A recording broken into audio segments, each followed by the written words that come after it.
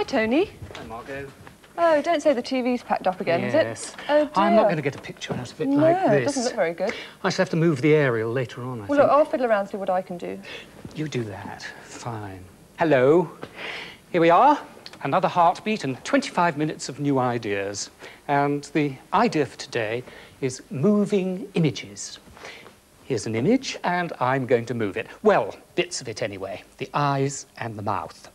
Now, with a drawing like that, if we're going to make things move, there have to be holes for them to move in. So what we shall do is whip away that piece, and you can see the holes that have to be made. Good. We'll put that out of the way for a moment and look at these strips. The horizontal strip moves the eyes, and this one moves the mouth. What we need are slots and holes, paper fasteners with a little cardboard washer. And you see this piece, I put the paper fastener through the slit, through the hole, and turn that upside down and open up the paper fastener. Now, doing this is important. You want something like a pair of scissors so that you can put it up to the side of one of the prongs, push that down, then the other on the other side. And that means that the movement will be free and easy. Good. Get that in the middle, and we're ready to put in our eyes and mouth. Here come the eyes in the middle, and the mouth is closed, because that's how I've put it. So the closed mouth, there would be a bit there. And we could fill that in, of course, in ink, but it'll be quicker for me to show you. I've cut a black patch, you see, that can go under there where the mouth would be. So now we'll put this back and just test this. Is that going to work? Mouth action? Yes, very nice. And the eye action, that works too. Good.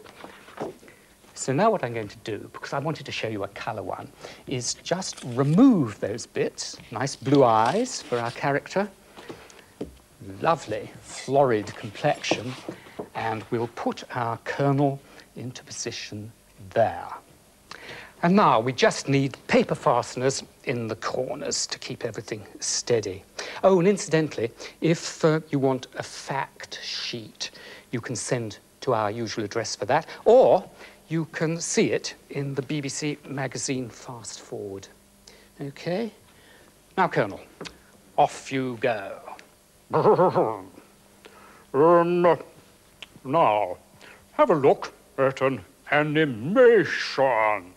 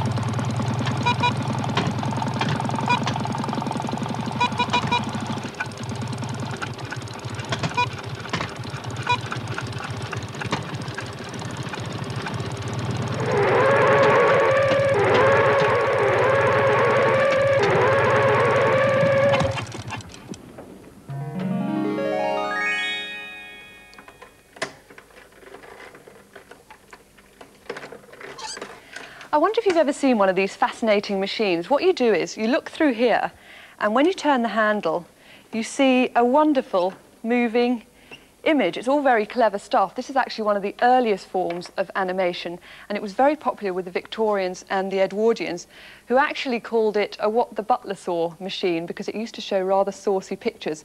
But the real name for it is a mutoscope. And if you come round here, you'll see how this works. There are lots of separate images, literally hundreds of them, all together. And when you turn the handle, they flick past you very, very quickly. and your mind sees them as one moving image. Now, this machine was very kindly lent to us by the Penny Pier Arcade at Wookey Hole Caves. Of course, it's a very early example of animation techniques. They've become a lot more complicated since. We use lots of different techniques on Hartbeat, and I was very interested to find out a little bit more about this. So I had a look at a device the BBC have called a rostrum camera. Well, here we are in the BBC graphics department, and this is a rostrum camera. And this is actually the machine that's used to make most of the animations that you see on Hartbeat. And this section here is actually the camera itself, and it's got to be very rigid, so it's supported by two great big posts on the back. The whole machine is actually quite huge, and the camera itself is tilted on its side so that the lens here actually points downwards onto the artwork, which is secured very tightly on the baseboard so that it doesn't move around when it's filming. You don't want any blurring on the film. And the actual camera itself is operated very cleverly by a computer over here, which Colin's operating. And as you can see, the camera actually moves up, and in fact it moves down as well, and the baseboard moves right the way around. It can go through north, south, east and west, and it can go in any sequence you want. Now, the actual work on this baseboard here is the work of an animator that we've used on Hartbeat quite a lot, and her name's Alison Sherlock. Hi, Alison. Hi. Now, what are you doing here? Because I know this is the final sequence, but how do you actually start? I start off using a storyboard. There's a window with cross bars, and the arch of the window and the bars change into the arched chair in the garden, and then the arch there again goes into the conservatory trellis. And again, we have the ironwork here, which is based on the arch, and the background colours all sort of merge in with one another. And the stairs come up through this, and this is the point I'm at just now. Oh, I see. So that last one corresponds with the artwork on the That's board. right. So once you've sort of worked out this storyboard, how do you work out how long you want the film to be? I very carefully take my storyboard and I work it out and write it all down on this chart here. I break up everything into seconds, and then the seconds up into film frames. There's 25 frames a second, and at the moment I'm on the 44th second. Which means how many frames? I've done 1,100. What a lot of frames. That today. sounds like a lot of work.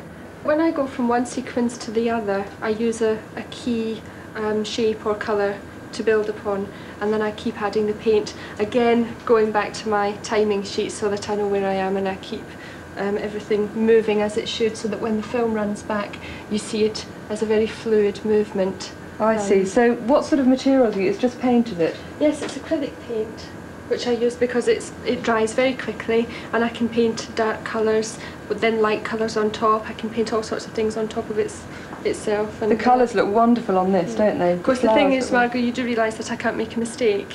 You can't, so because this only exists inside the camera. So do you have to actually go back to the beginning if something goes wrong? Yes, and I haven't had to do that yet. That's a bit worrying on frame 1075 or wherever you're on. I know. Well, I think it looks absolutely wonderful. I don't know if I'd have the patience to do that, but thanks a lot for showing me. And now we're ready to see the completed film.